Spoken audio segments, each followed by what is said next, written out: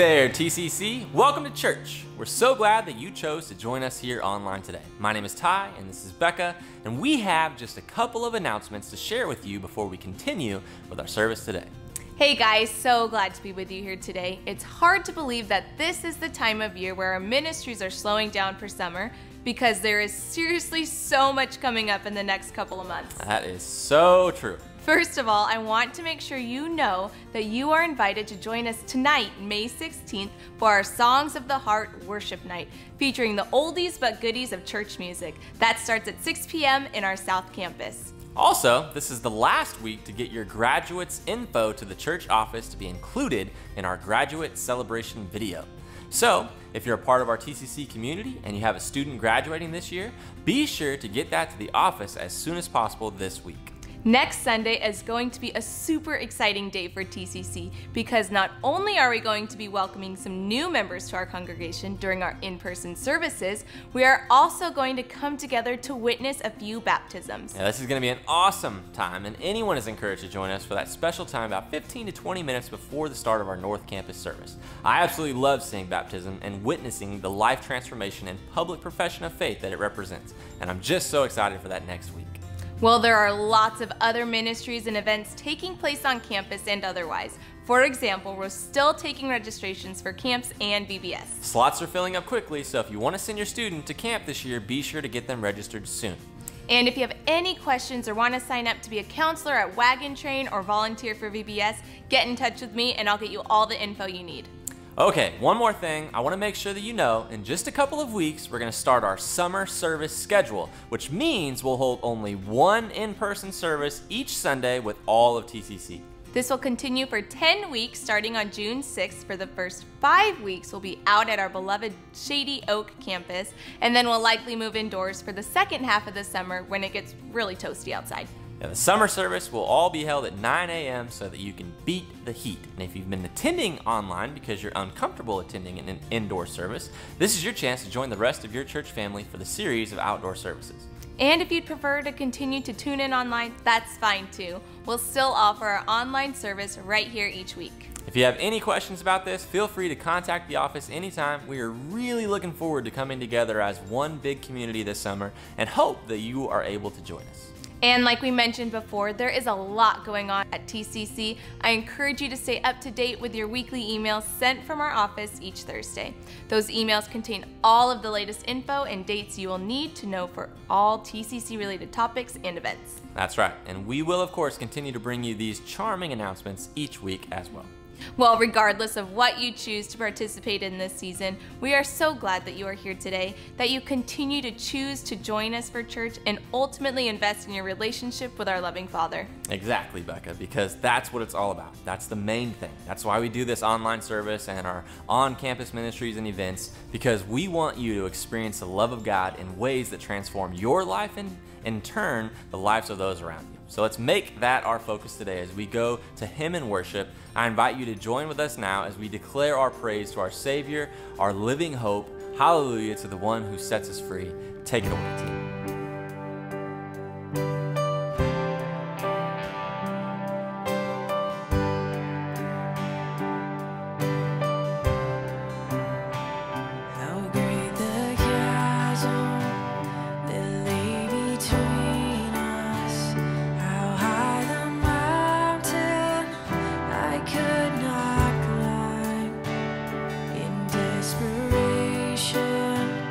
I turn to heaven.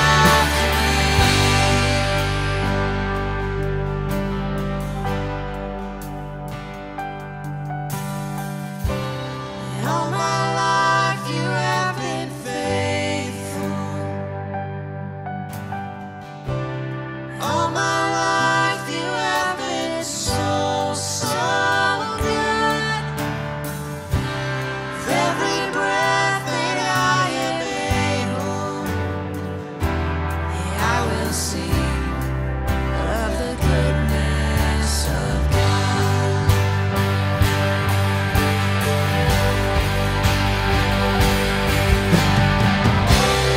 All my life you have been faithful. All my life you have been so good.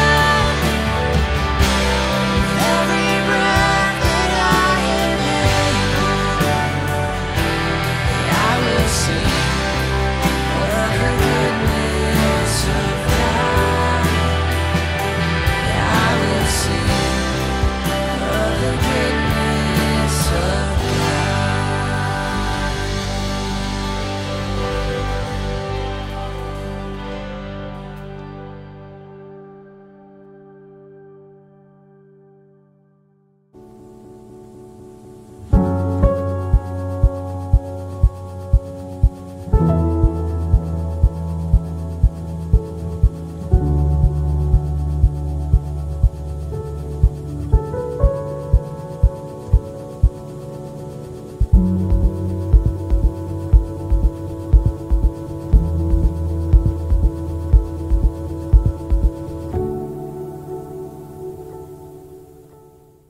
Good morning to everyone watching, and welcome to Tulare Community Church. My name is Mario Flores, and I am one of the pastors here.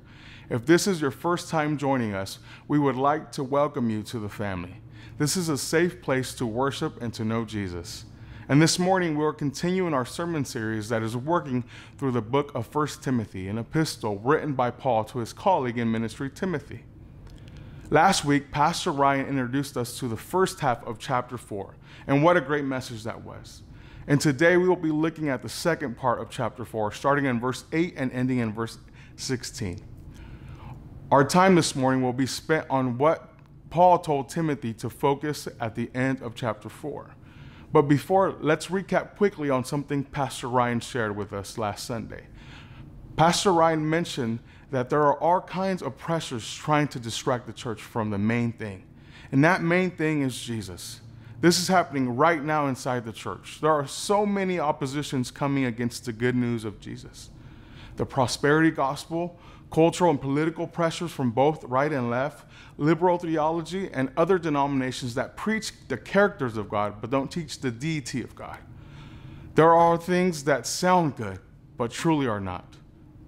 When they leave out the cross and the resurrection, they actually are missing the mark. You see, what Paul is preparing Timothy is for this life and the life to come. The more we focus on our spiritual maturity, the more we realize how much God truly loves you and I. We cannot earn his love. It's been given to us freely. Let me make sure I make this clear. This is not a try harder message. This message is open your heart to the love of God, the love that has been given to you and I. The love is found when we allow the Holy Spirit to teach us to understand the love and power that was given to us through the cross and resurrection of Jesus Christ. The call to pursue godliness is to respond to what Jesus did for you and I. Paul is concerned with Timothy's physical and spiritual being. This is true discipleship and can only be done by the power of the Holy Spirit. When we believe in the power of the Holy Spirit, we open ourselves for the Spirit of God to develop our spirit, soul, and body. We actually allow the Holy Spirit to build all of us when we start to think and respond more like Jesus.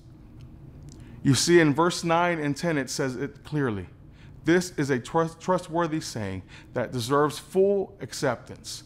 This is why we labor and strive, because we have put our hope in the living God, who is the Savior of all people, especially of those who believe. God is alive, and his desire is to dwell inside of you and I. This is powerful when we start to realize that it is not by our might or by our power, but the Spirit of God that actually starts to live out in our lives. A church without the power of the Holy Spirit is not the church. It becomes a social club. When we lay down our differences and seek the truth and the Spirit of God in all we do, then we will be known as true worshipers. But the hour is coming now when true worshipers will worship the Father in spirit and truth. For the Father is seeking such to worship him. God is spirit, and those who worship him must worship in spirit and truth. I've coached basketball for 13 years or so, and as an assistant coach and a head coach, I was a part of amazing teams that won many titles for the first 8 years of coaching. We tasted success as a program, but after a few students graduated, we started to lose that competitiveness drive to win. We started getting players who thought only about themselves, and coaches started to leave one by one. And in the fall of 2018, I became the head coach at Mission Oak High School, and I said we would need to start changing the culture of this program and return to those glory days. I had a hard time breaking the pride and losing mentality of our athletic department and basketball program. I had to teach my captains how to lead their teams. We started having 5 a.m. practices, running a lot, let me tell you. A lot of weight room before and after practice. We went on retreats, shared with them the importance of serving each other, not because we have to, but because we get the opportunity to. And what changed? We started winning games that we shouldn't have won. We started winning tournaments we shouldn't have won. We came 2 points away from winning a league title. We made the playoffs for the first time in 4 years. When we focus on what really matters, things start to become about what is important. We start to reflect Jesus when he is the focus point. When we put Jesus first, he is seen in our speech, our conduct, our love, purity, and faith. When we can show the world that our God is alive, this is not a try harder message or get more involved with church groups, but this is a message to understand what Jesus actually did for you and I on the cross. This is a response to what he did on the cross for you and I. When we truly start to understand what Jesus did for you and I, then we will start to truly understand our freedom we have as sons and daughters of the Most High. People are dying to become the best versions of themselves. People are dying to try to become the best versions of themselves, when in reality, the only way they can even come close to something great is by knowing Jesus. See, our maturity in the Lord matters. In this way, we become examples of Jesus. I am not saying we need to live a perfect life, but what I'm saying is people are watching, so let's give them Jesus. When we let God into all of our areas of our lives, he starts to heal us. So in response, we get to show who the healer is to others.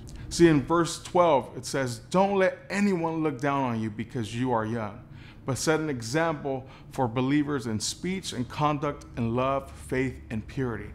This verse doesn't have an expiration date. It doesn't matter if you are 2 or 62. God can still use you today. It is time to stop neglecting our spiritual gifts. It is time for us to be diligent in these matters so that everyone can see God is real. Watch your life and doctrine and preserve in them, because when you do, you will save yourself and others. Because the Spirit clearly says that in later times, some will abandon their faith. And let's remember, as you and I seek godliness, let's remember who Jesus is. He is God. He is the maker of everything. He is the true light. He is the Lamb of God. He is the God, the chosen one. He is the Rabbi. He is the Messiah. He is the one Moses wrote about. He is the Son of God, the King of Israel. He is the Alpha and the Omega. He is the way, the truth, the life. He is good news.